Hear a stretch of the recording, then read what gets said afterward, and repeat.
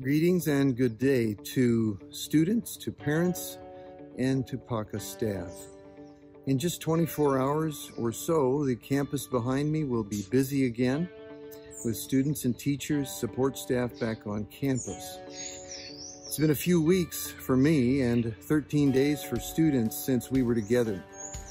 I am grateful for each one who has recovered. We prayed for you, or those of you who have been tested SARS-CoV-2 negative since August 31st.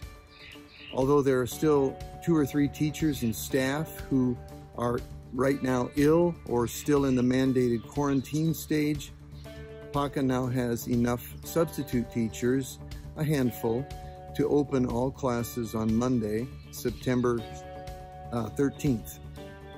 And I really look forward to seeing you then.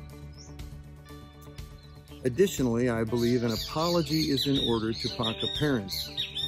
It's my responsibility to ensure that PACA's crisis management plan covers all contingencies, including the loss of the leadership team services.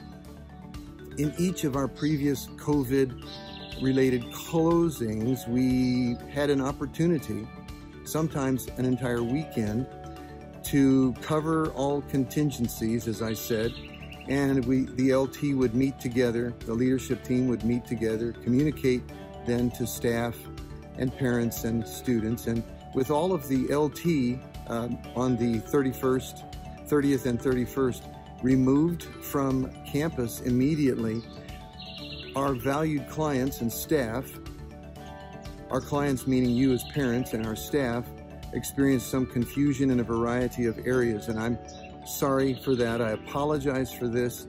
Thank you for many of you for your graciousness when you came to campus to get books and other things. Despite many frustrations, thank you. We are taking and have taken steps to improve our plan, to address all such exigencies that we can identify so that our future responses will be timely, they will be clear, and they will be effective. Now, we have looked forward to seeing students and colleagues back on campus regularly. I have for quite a few weeks, and we're looking forward to greeting you, joyful reuniting tomorrow morning. Further information will be coming in written form, but I wanted to send this brief video message today. Thank you, God bless you all, and may God bless both Brazil as well as PACA.